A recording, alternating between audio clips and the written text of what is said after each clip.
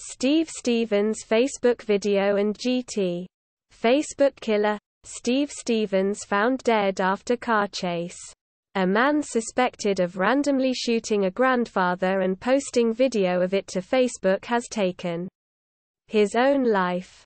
Police tracked down Steve Stevens after he was spotted by employees at a drive-through McDonald's in Pennsylvania, who stalled his order and rang 911.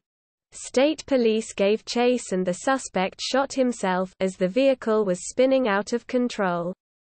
Police said Stevens, 37, shot dead Robert Godwin, 74, as the victim walked home from Easter lunch on Sunday in Cleveland. The fugitive's mobile phone signal was last tracked on Sunday afternoon to Erie, 100 miles from where Mr. Godwin was shot. Cleveland Mayor Frank Jackson told a news conference, "We have closure in regards to the search for Steve Stevens."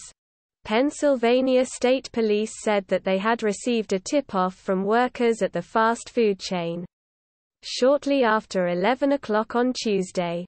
The suspect's white Ford Fusion car had been spotted in the car park of the McDonald's in the city of Erie, near a local police headquarters. Stevens ordered a 20-piece McNuggets meal and a large order of fries, but employees held his fries while they alerted police. Henry Sayers, the restaurant's manager, told the New York Times, "He just took his nuggets and said, 'I have to go,' and he drove off."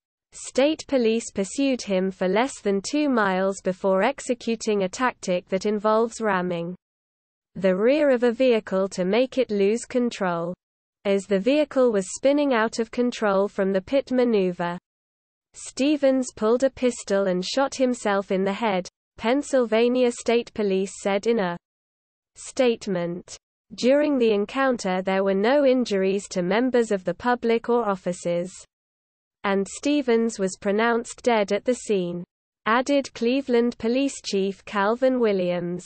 Investigators said they were still baffled as to what motivated Stevens, who worked as a case manager for a children's mental health facility. Police said earlier on Tuesday that authorities had received more than 400 tips, including as far away as Texas. In other Facebook videos Stevens posted on the day of Mr. Godwin's killing, the suspect said he had just snapped, blaming gambling debts and a broken-down relationship among other things. The family of Mr. Godwin, a father of 10 and grandfather of 14, said on Monday they forgave the suspected killer.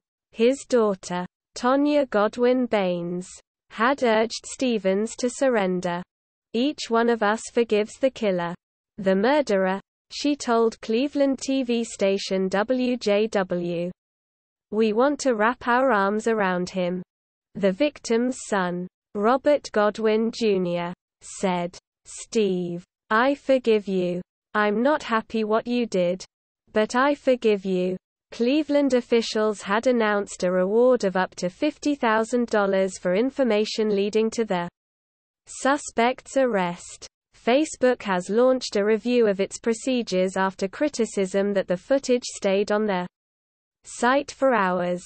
On Tuesday at the company's annual conference in San Jose, California, founder Mark Zuckerberg said, "Our hearts go out to the family and friends of Robert Godwin Sr.